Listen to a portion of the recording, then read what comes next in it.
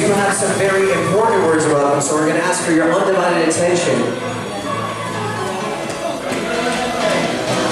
Hello everybody, what's up? Grab a seat, grab a seat, grab a seat. Thank you everybody for coming. Wow. Everybody got a drink? Let's go. All right. Anybody needs a drink, ask for it, okay? Hey everybody, thanks everybody for coming. Wow, Dilly! Where's Dylan? Where'd he go? Where'd he go? Over there?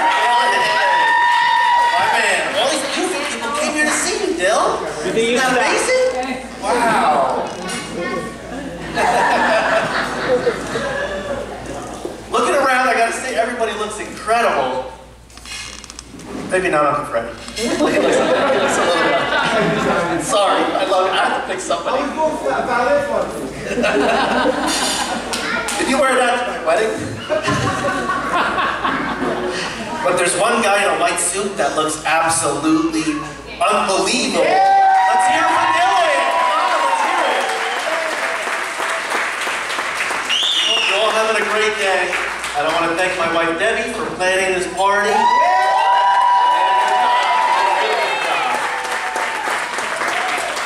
And I really want to thank Father Richard and Father Anthony, who's with us, and is going to say a nice prayer before we eat. And also Dylan's CCD teacher, Gina, for all their amazing teachings and support and everything through 2 or 3 years of really hard work. Like CCD, it's like no joke. It's not like nothing. It's like a lot of work. They did really amazing. So I can't remember anything about my first communion at all. I guess the priest gave me too much wine that morning. But I'm pretty sure we're all going to remember today, because it's all about this little guy and how he's taken another step on being a young man. In the eyes of the church and our eyes too. I want to see you, Dylan. Yeah! Come out. And as my mom, Dada, always says, Jesus is in your heart now. So, I'm going to talk to you guys now about Dilly, to everybody. Let's take a look at the 5 letters in Dylan's name. Cool? Cool. Is that cool? Yeah. Do it, right. Let's start with the first letter. D, which is D for disciplined. Oh. Dylan is super disciplined. And he has an insane willpower for a 9-year-old little guy. Yeah. I can't even tell you. I don't have to ask him more than once to get out of bed in the morning. He pops right up like you have no idea. If his mom asks him to do stuff around the house, like help with the groceries away, zero complaining, nothing. When she asks me, sometimes I have hearing problems, you know? We know. In every way, this kid makes being a parent look super easy. I can't even tell you. The next letter, Dill, Y, which is for you. Dylan, you did an amazing job with all your communion classes with Gina. You did amazing in church earlier today. You look amazing in your white suit. Yeah. But it's not just about today. It's not just about today. You make us feel so proud every day. Next, L, for the stuff Dylan loves. Dylan loves soccer. He loves being with his friends, and he really loves being with his family. And the next big one, he really loves to learn. He's always reading and writing, which are his favorite subjects. Next letter, which brings me to my next letter, A.